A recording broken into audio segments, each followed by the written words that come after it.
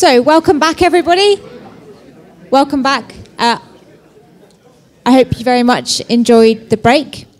We're going to start the session now. It's our Q&A with Jim and Jenny. Welcome back to those joining us online. We're going to start, we thought it would be useful for Jim and Jenny just to start by giving us the 3 key takeaways that they want you to take from their presentations before we get into your questions. So we're going to go with Jim first.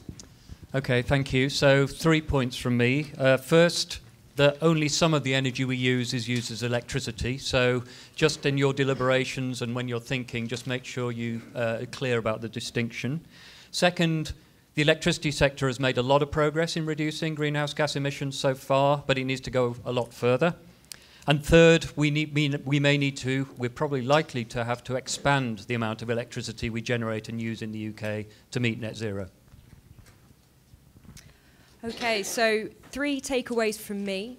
There are different alternative fuels which might be useful where you can't use electricity. Hydrogen, when we're thinking about that this afternoon, I think it would be useful if you think about whether there will be enough of it and whether it will be low carbon and where we use it. For bioenergy, the big question is it sustainable? Are you using it efficiently? And potentially, might you use it with carbon capture and storage? And synthetic fuels, they're not currently developed. We think they could be very expensive. So is there a risk that we focus on them and don't focus on other things like airplane efficiency? Thank you very much. So how we're going to do this then is we're going to start off with me asking Jim your table's priority questions, and then we're going to hand over, and Kayla is going to ask Jenny your priority questions for her. So Jim, starting off, we have a range of questions for you about carbon capture and storage, and the first 3 are all about risks. So the questions are, what are the risks with carbon capture and storage? Could it escape? Will there be similar problems to nuclear, like concern for future generations? We also have a question asking specifically about economic and environmental costs and other long-term potential impacts. Yeah, and just generally about future potential negative impact here. Okay, so there are risks with carbon capture and storage. There are risks, for example, if you store it in a place underground that isn't suitable, then some of that gas could escape over time. Clearly what we need for a climate perspective is for the carbon dioxide to stay where we've put it. So it's really important to select those sites very carefully. But if you do so, then monitoring studies so far have shown that the CO2 doesn't leak. So that's one point. So it's a risk, but it can be managed.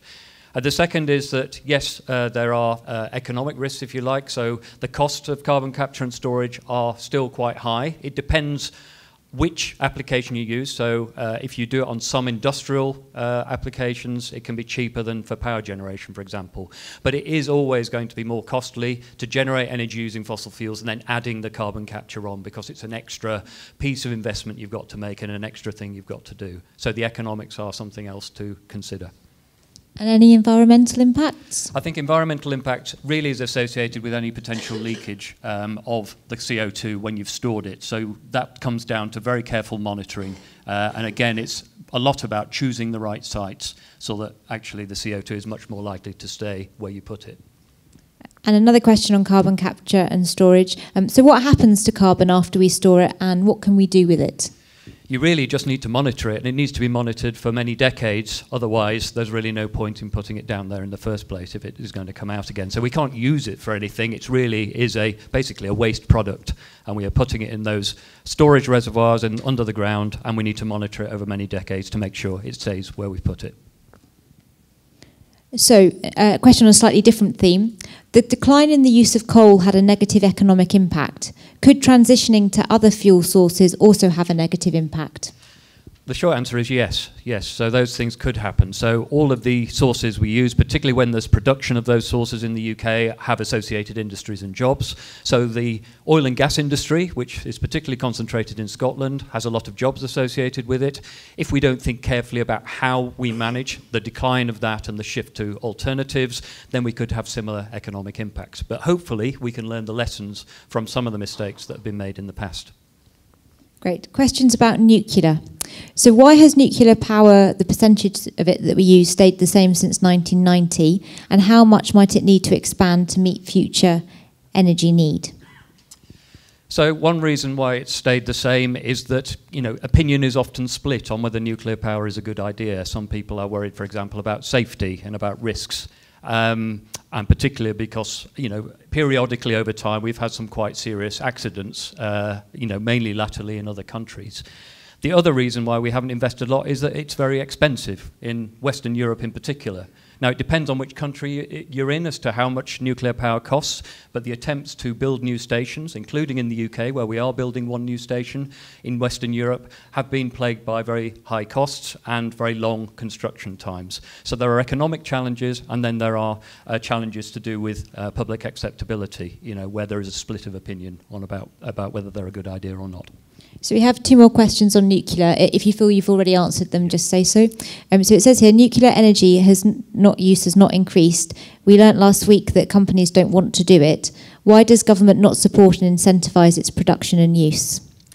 So the government is incentivising nuclear quite a lot, and a lot of companies do want to do it. The issue is that until you've got a very firm financing deal for building a new reactor, you're not going to start work on it because of the amount of money you have to spend to do it. So we've got one reactor under construction at Hinkley C in the west of England, so that's already happening. We are all going to support that through our bills in terms of paying for the costs of that.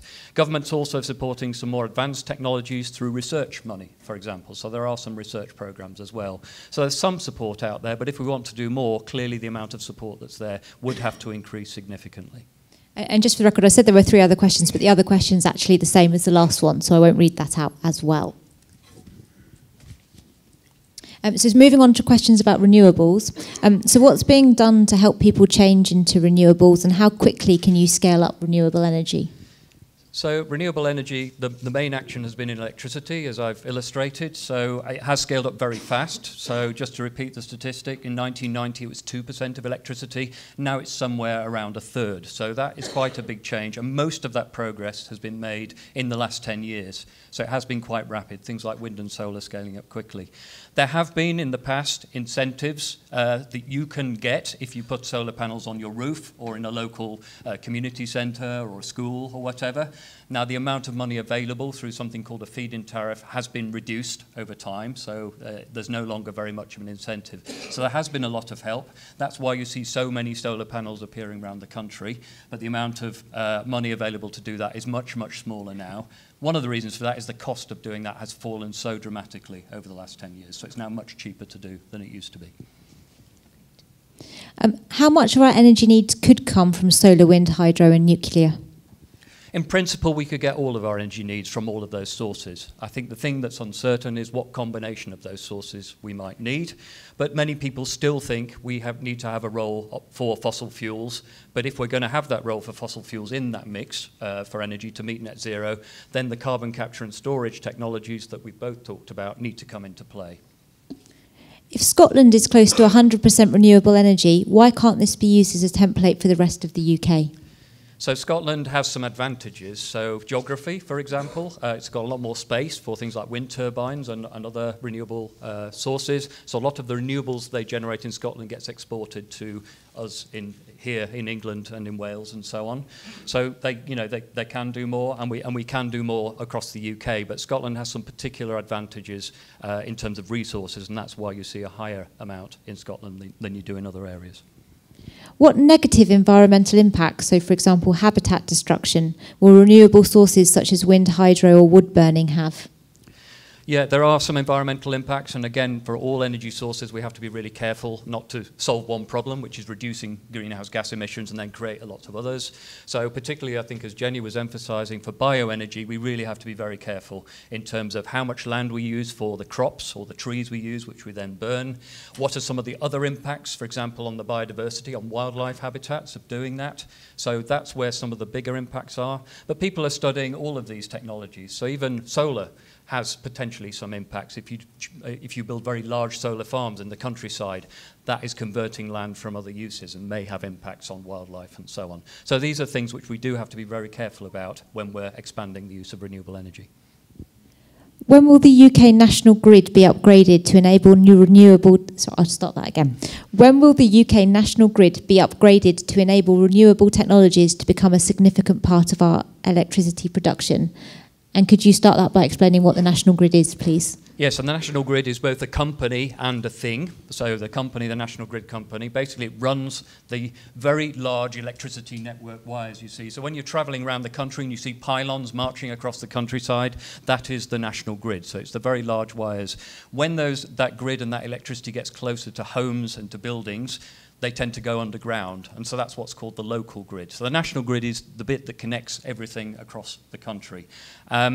Now, they're already doing quite a lot of work to integrate all of these renewable sources which are starting to come onto the electricity grid. So they're already having to work quite hard. So as somebody from National Grid said to me a couple of years ago, summer used to be quite a boring time in the national grid because we use much less electricity in the summer because we're not using it for heating, for example. But now it's becoming more exciting for them because there's a lot of solar generation. So they're having to already balance that grid much more actively all the year round. So grid is already having to do quite a lot to make sure renewables can be expanded. And the last question for you, Jim. Can you clarify what electricity imports are and how it's done? So electricity imports, I hoped one of you would ask that because I didn't have time to mention it on the pie charts I showed. So that is imports, that's connections, electricity lines between the UK and other countries. At the moment, the biggest lines we have are with France. So we do import, most of the time, some electricity from France into the UK, and that helps us meet our electricity demand. There are now plans to build other links to other countries, and so the amount of electricity we might use from other countries might expand. But equally, we can use those links to also export electricity if we have more than we need at a certain time to help other countries meet their demand. So we can have a mutual sharing of electricity between the UK and other countries. So that's the end of the questions for Jim. We've taken all the questions from your tables that you voted for that got at least one vote, and Jim's going to go through them. If we feel that there are important questions amongst those that we need to answer this weekend rather than waiting for weekend 4, we will answer those for you over dinner this evening. Okay, so now we're going to move on to the questions that you had for Jenny. And the first one, just a big one for you. Are synthetic fuels available now? Has this method been tested, or is it still very much theoretical? So it's very much at an early stage of research and development. It is theoretical, but it could be developed further. Okay, so what stage is hydrogen technology at right now, and how many years will it take to implement its usage on a larger scale? That's a really good question. So at the moment in the UK, we do use hydrogen, a bit of hydrogen in industry and also a bit in agriculture. But that's not actually for energy purposes. We use it for other things, like to make fertilizer, for instance. So when we're looking at this, we have quite a lot of development that's gone into looking at different ways you could use hydrogen. So using it in boilers, using it in cars, using it in trucks. We are not currently doing that anywhere at scale at the moment.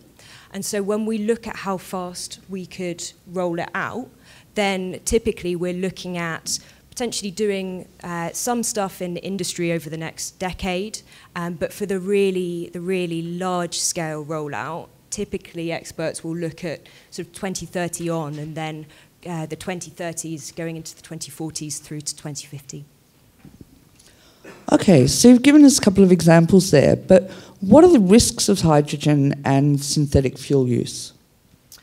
So hydrogen is a flammable gas. It has, therefore, a lot of the same safety considerations as natural gas. And there is work underway that's being undertaken by government, which is looking at the safety case for instance, piping gas, hydrogen gas through our network instead of natural gas. In terms of synthetic fuels, so similarly, it's another flammable fuel potentially, but yeah, as far as I know, and we may want to come back on this, as far as I know, there aren't specific risks to synthetic fuels. So I guess another question related to that came with synthetic fuels. What are the waste products, if any, that are produced by their manufacture? So again, I'm not aware of any major waste products, and again, to stress, this is absolutely something which is currently being looked at in labs, so it's not being produced anywhere at scale and creating waste at scale. So again, it's uncertain, but to the best of our knowledge, we're not aware of major waste products. So where is most of the research money going? Is it into hydrogen or synthetic or somewhere else? So I think it's fair to say that at the moment there is more research money going into hydrogen, and that reflects the fact that we think that it could be, or I should say the CCC and other experts think that it could be useful in lots of different places across the economy. So the CCC, the Committee on Climate Change, sorry. And that's both in the UK and internationally. There's quite a lot of interest in the role that hydrogen could play. Okay, so we've got another one here. What are the benefits of green over blue hydrogen, and do these outweigh the costs? And what are the overall negatives of using these different hydrogens? You might need to remind people the difference. Yes, so we talked about green hydrogen coming from electricity and water. And then we talked about blue hydrogen coming from fuel and using carbon capture and storage. And I mentioned that in the UK at the moment, we think that green hydrogen is a bit more expensive. So that's a really good question. I guess we're getting into a lot of the really interesting questions which came up around carbon capture and storage generally. So, what happens to this CO2 when you're storing it long term, and can you be confident that it really is staying in the ground? And how much capacity do we have for burying this CO2? So, those issues come with blue hydrogen. Green hydrogen, you don't have all of those issues, and it's worth saying potentially as well that costs could come down. So particularly outside of the UK, where you have very low-cost renewables, like very low-cost solar, then it means that the cost of using that electricity to make hydrogen is also much lower. So one of the things that we're currently thinking about is, could we, for instance, be producing this in places where you have lots and lots and lots of solar resource, lots of sun, like the desert, and then shipping it across to the UK. So related to some of that, we're going to move on to questions about space and carbon storage. So there's two questions here. How many trees equate to one wind turbine, and how much space is needed? So we'll go with that one first. So that's a fantastic question. We did some quick back-of-the-envelope calculations, and essentially, this is all very rough, very ballpark, but if you plant a tree, then it might take up over 30 years 1 ton. So you really need to plant a lot of trees if you're going to even start to offset your own footprint, which could be 6 or 7 tons a year if you're a UK average person. And if you look at wind turbines, then you can save many, many times that amount in terms of CO2. So you're thinking about sort of 10,000 tons in a year for a given wind turbine. Obviously, there's a range in terms of the size. So that really means that trees can be a really important part of the solution, but we're talking about planting billions of trees.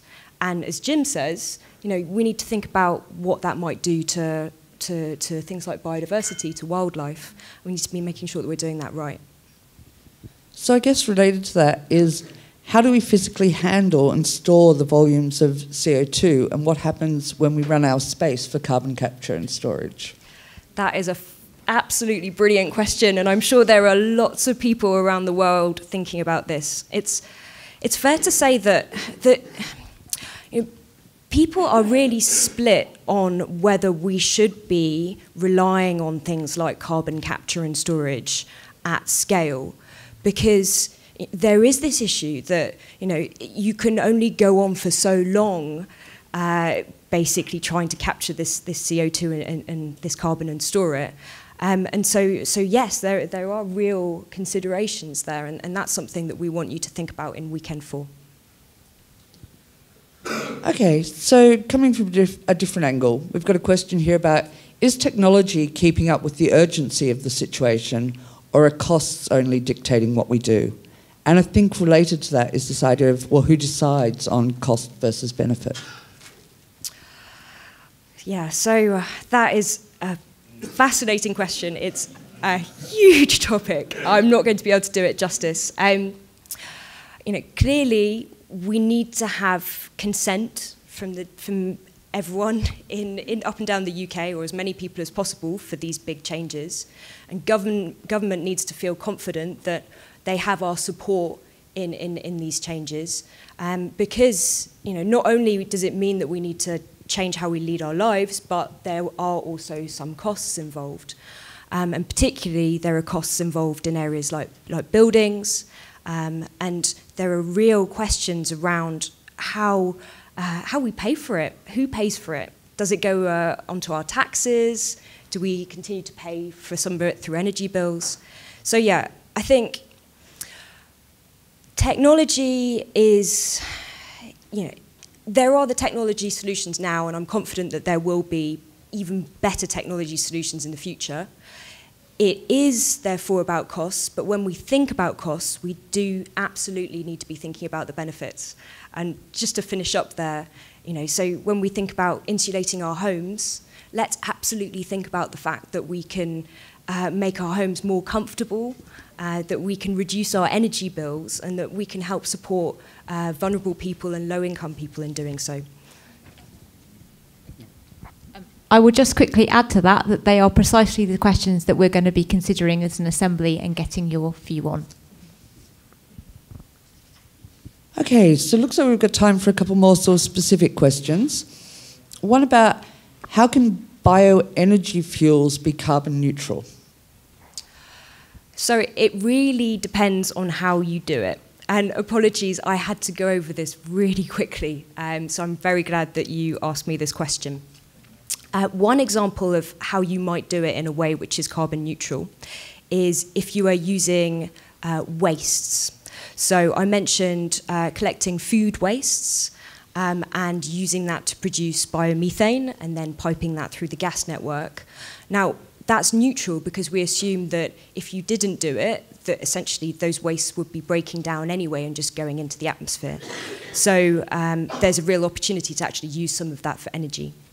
And similarly, we think about essentially where you might have other cases like this. So if you have a forest that you're using to produce high quality timber, you can't use all of the bits of the tree for that timber. And so some of it you might use for paper, but there might still be a bit left over. And that would then be a really sustainable source for something like energy. And we're talking there a little bit about methane. And one of the other questions is, if it can be used for energy, why can't agricultural methane be used in the same way? So, short answer, I think it can. It's just a question of how you collect it. Okay. Another one we've got here is, where does fracking come into the question? Great question. So, short answer, it's just another way of getting gas. Jim, do you want to come in? That's exactly what I say. It's not a different sort of fuel. It is a source of gas. It's caused a lot of controversy, obviously, but that's all it is. There's nothing special about it. What's special is the way that it's produced, but the actual end product is methane, which is the same as natural gas. And I think this is our last question for you, Jenny, which is, Why are we not using more hydroelectricity from rivers? So Jim mentioned this briefly, and basically you're limited by sites. So rivers that have enough water flowing through them that you could actually use that to generate electricity. Okay, so I think that's the last of the questions, unless you have anything to add to that one. So that is the end of the Q&A. If we can just say a big thank you to our panellists.